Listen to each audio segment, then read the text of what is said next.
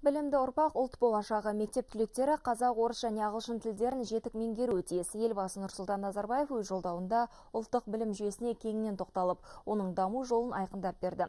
Президент өз сөзінде 2020 жылға дейін 3 пен 6 жас аралығындағы балаларды мектепке дейінгі тәрбиемен толық қамтып, 3 ауысымды білім ошақтарын мейлінше азайтуды тапсырды.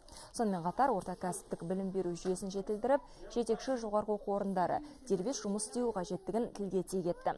Жолдауда кәсіби біліктілігі жоғары мұғалімдерді даярлау мәселесі де назардан тыс қалмады. Бұл ретте президент педагогикалық институттарды біріктіріп, үлгілі университет құруды жүктеді. Елбасының жолдауында ұлттық идеяның көтерілу мәселесі.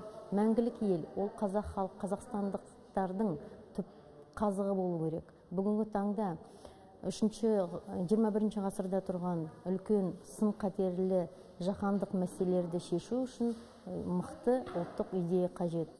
Бүгінгі күні елбасымыз айтқандай, білімді, ғылымды және өндіріс орындарын өзара интеграциялау, яғни бірлікте тұтастықта ұстау керек деп айтқан болатын. Міне осының барлығының негізінде университеттерді автономияландыру шарасы жатыр деп айтамын.